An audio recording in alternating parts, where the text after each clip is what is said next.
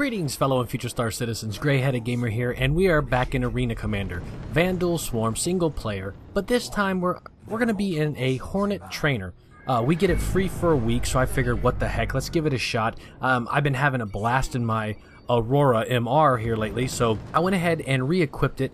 I have a bunch of weapons that I bought for my little size 1 weapon test, but I also picked up a couple size 2s, and I decided to drop a couple of those onto the Hornet. Now, the top ball turret, I'm running the 007 Bulldog repeaters, like I guess comes standard with it, but on the wings I replaced the Gatling guns with some CF-117 Bulldog repeaters. It's the size 2 repeaters, and then I went ahead and put my Omni Sky 3s on the nose and decided to take her out for a spin. Now, having 3 banks of weapons, holy crap, close combat, it's all over. That thing is amazing. And using a couple of the size 1s mixed with a size 2, it doesn't draw the power out real fast, so you can really get on the trigger and not have to worry about much. So that's got me thinking. The Aurora, with its single bank of weapons, it's really tough in a dogfight. So when I have my Aurora CL, when the universe drops, I'm going to have my cargo missions covered. But if something happens and I want to help escort an org member, the one starter ship is really going to hinder my gameplay as far as helping friends. So I had a lot of my viewers say, why not multiple starter ships? You know, it would still be starting with the common car of the universe. I've given it a lot of thought, and I'm thinking that might be the way to go. Not anything special, just start with starter ships. And with the Mustang, I really believe they are going to be released with the December 19th live stream.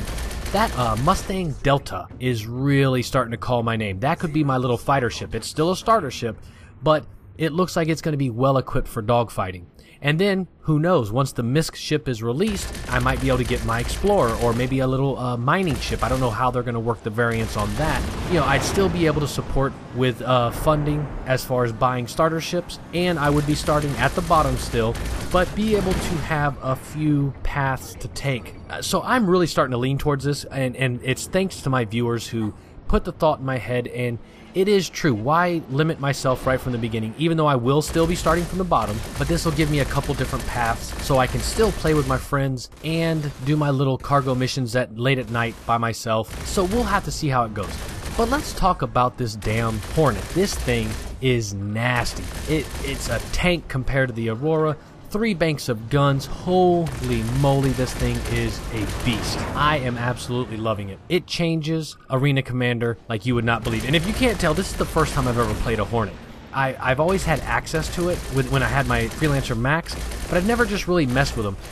Back when Arena Commander first dropped, I think I flew it and the 300 a little bit here and there, but I just wasn't into Arena Commander. So I'd play for a minute or two and then I'd shut it off. And I was really waiting for racing to come out. And then once racing did come out, I was flying the 300 a lot. Tried the Hornet in the racing, but that's also a lost cause. But in Arena Commander, Vandal Swarm, this thing has won me over. I love the Hornet. So I'm thinking that once the Gladius drops, that's probably gonna be my go-to ship once I can earn it in game, because it just looks so sleek and it looks like a badass fighter also.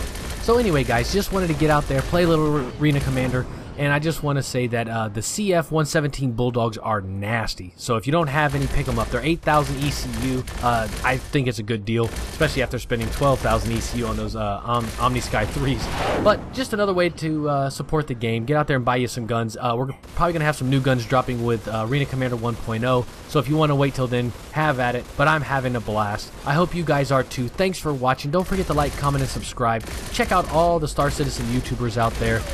Thanks to all my patrons on my Patreon page. You guys are making a huge difference. Thank you so much for your support, and I will see you guys later.